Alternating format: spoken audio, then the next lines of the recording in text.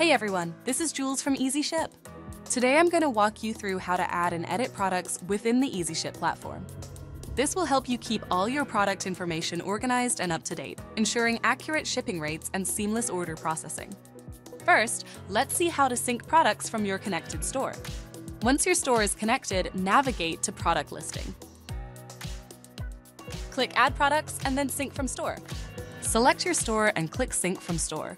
This will import your product details directly from your store, avoiding potential communication issues. Next, let's turn on Auto Sync to keep your products updated automatically. Go to Connect, select your store, and then navigate to Products. Under Products, click Settings and toggle the product sync to On. This will ensure your product information is always current. Now, let's add products manually on the Easyship platform.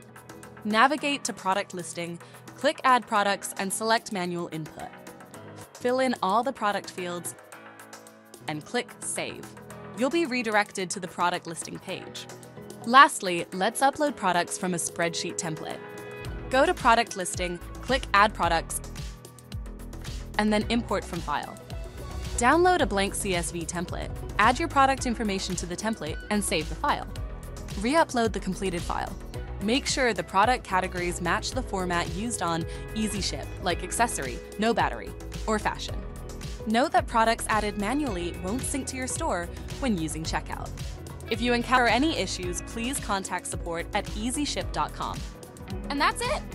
With these methods, you can easily add and edit products on Easyship, ensuring a smooth shipping process. Thanks for watching, and check out our other tutorials for more tips on optimizing your shipping strategy with Easyship. See you next time!